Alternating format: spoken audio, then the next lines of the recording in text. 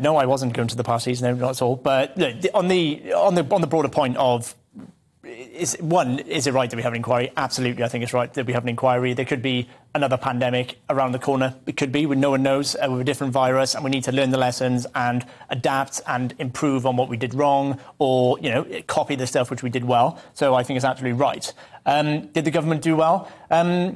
I think at the moment you see a lot of criticism is benefiting from hindsight. I vividly remember the early days of the pandemic. I'd literally just started working for government in February 2020, and it was absolutely chaos. Like it was. I can't explain how chaotic it was. At the time, we remember there was no furlough scheme. We didn't know how the virus spread. We didn't know who it spread through. We didn't know who was more vulnerable. It was a bit of a crazy time, and I think, in hindsight, everyone can forget that there was under a lot of pressure. So a lot of the criticisms we have today are over PPE or something, PPE contracts. But I remember the times where we were getting criticised daily because not enough PPE was getting to the front line. Probably a problem of successive governments, that there was not enough PPE in stock.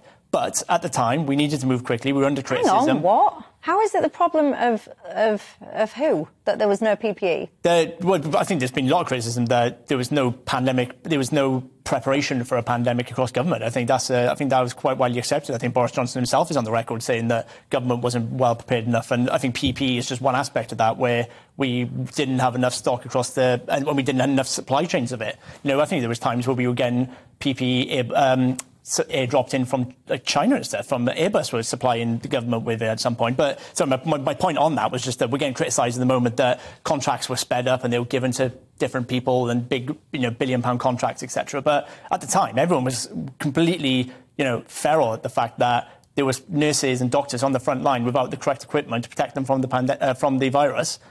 So we moved quickly, and when you move quickly and you accelerate things, mistakes are going to be made. But I think at the moment now, everyone just forgets that was the case. But I think you do need to take everything with a pinch of salt. Remember what it was like at the time.